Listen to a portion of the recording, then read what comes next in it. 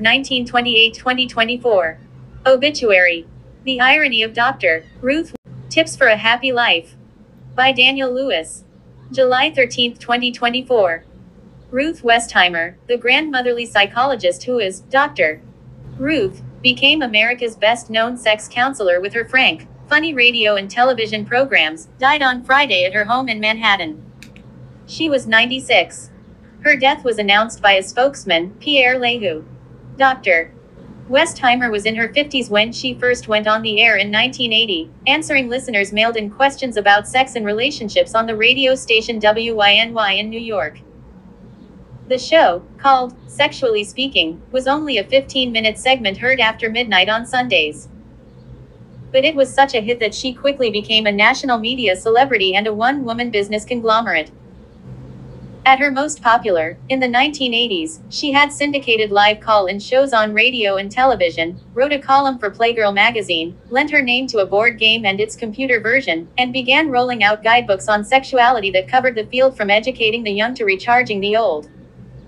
College students loved her. Campus speaking appearances alone brought in a substantial income. She appeared in ads for cars, soft drinks, shampoo, typewriters and condoms. She even landed a role in the 1985 French film, One Woman or Two, starring Gerard Depardieu and Sigourney Weaver and released in the United States in 1987. Dr. Ruth will never be mistaken for an actress, Janet Maslin wrote in her New York Times review, but she does have pep. These days, some effort may be needed to recall that Ruth Westheimer had a radical formula and considerable influence on social mores. Talk shows abounded in the 1980s, but until she came along, none had dealt so exclusively and clinically with sex. Nor could anyone have anticipated that the messenger of Eros would be a 4'7" middle-aged teacher with a delivery that the Wall Street Journal described as something like a cross between Henry Kissinger and a canary. A talk show about sex? Why not? Dr. Westheimer asked. Why not share a few recipes on the air? I am promoting sexual literacy in a time of unprecedented sexual freedom.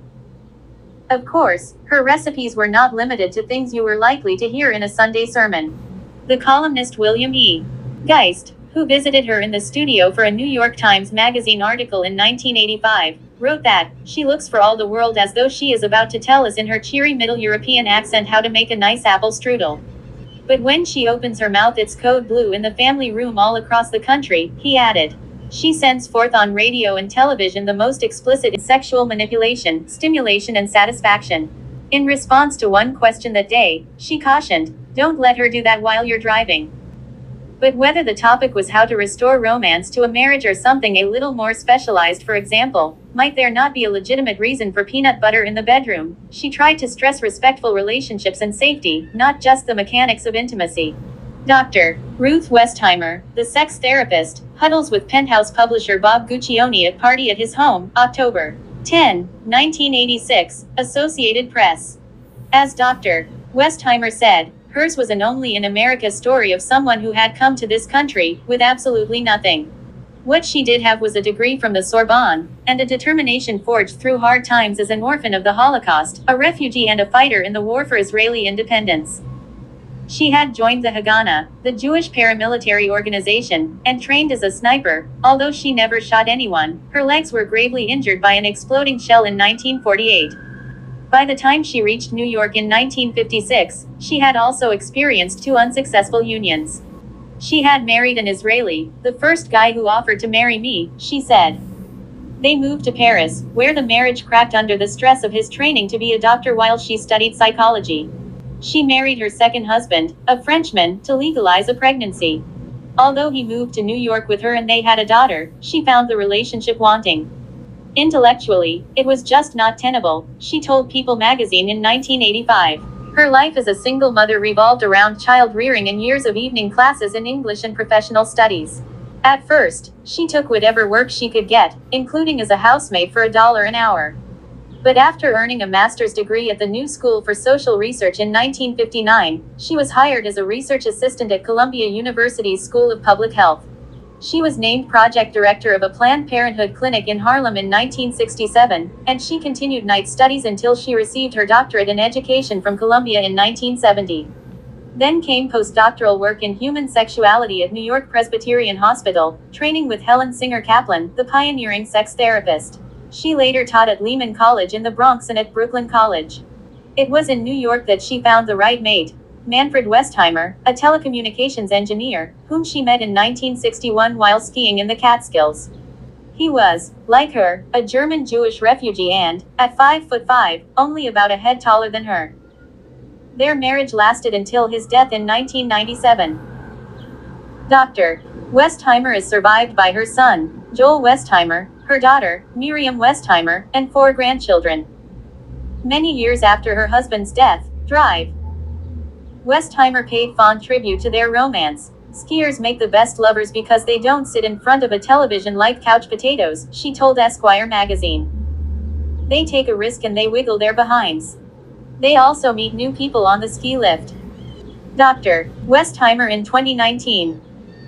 Overexposure and competition cut into her popularity after the 1980s, but she continued for many years to lecture, make television guest appearances and maintain a private sex therapy practice.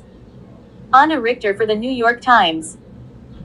Ruth Westheimer was born Carola Ruth Siegel in Wiesenfeld, Germany, on June 4, 1928, the only child of an Orthodox Jewish couple, Julius and Irma Hanauer Siegel. Her father was a notions wholesaler in Frankfurt, and together with her parents and grandmother, she lived a comfortable life largely shielded from the reality that Germany was becoming ever more perilous for Jews. When the Nazis took her father away in 1938, her mother and grandmother managed to get her included in a group of children sent to a school in the Swiss mountains. There, she later recalled, she was educated only through the 8th grade and served for all practical purposes as a housekeeper for the Swiss children. She never saw her family again. They were all presumed murdered at Auschwitz. Westheimer gave a lecture on sexual literacy to a group of broadcasters, and it was she who proposed the original, Sexually Speaking, program in 1980. It paid all of $25 a week, but it was like a winning lottery ticket. Ruth had set up her brand, with ventures in broadcasting, commercials, book publishing and other areas. She was not without her critics. Some mental health professionals fretted that she was mass marketing sex therapy and turning neurosis into entertainment. She also came under fire from some clerics, including the Rev. Edwin O'Brien, who had once been secretary to Cardinal Terence Cook of New York. The message is just indulge yourself. Whatever feels good is good, he wrote in a 1982 Wall Street Journal article. There is no higher law of overriding morality, and there's also no responsibility. For the most part, though, she enjoyed a dispensation to say things on the air that would have been shocking coming from almost anyone else. Discussing her success with a Times reporter in August 1984, just as Lifetime cable television was introducing Good Sex with Dr. Ruth Westheimer, as a Monday through Friday program, she said humor was an important part of her approach, if a professor leaves his students laughing. Dr. Westheimer was in her 50s when she first went on the air in 1980, answering listeners' mailed-in questions about sex and relationships on the radio station WYNY in New York. The show, called Sexually Speaking, was only a 15-minute segment heard after midnight on Sundays. But it was such a hit that she quickly became a national media celebrity and a one-woman business conglomerate. At her most popular, in the 1980s, she had syndicated live call-in shows on radio and television, wrote a column for Playgirl magazine, lent her name to a board game and its computer version, and began rolling out guidebooks on sexuality that covered the field from educating the young to recharging the old. College students loved her. Campus speaking appearances alone brought in a substantial income. She appeared in NDS for cars, soft drinks, shampoo, typewriters. As you leave the page, don't forget to hit the like bell and subscribe to the channel if you haven't done so as yet. Thank you for watching.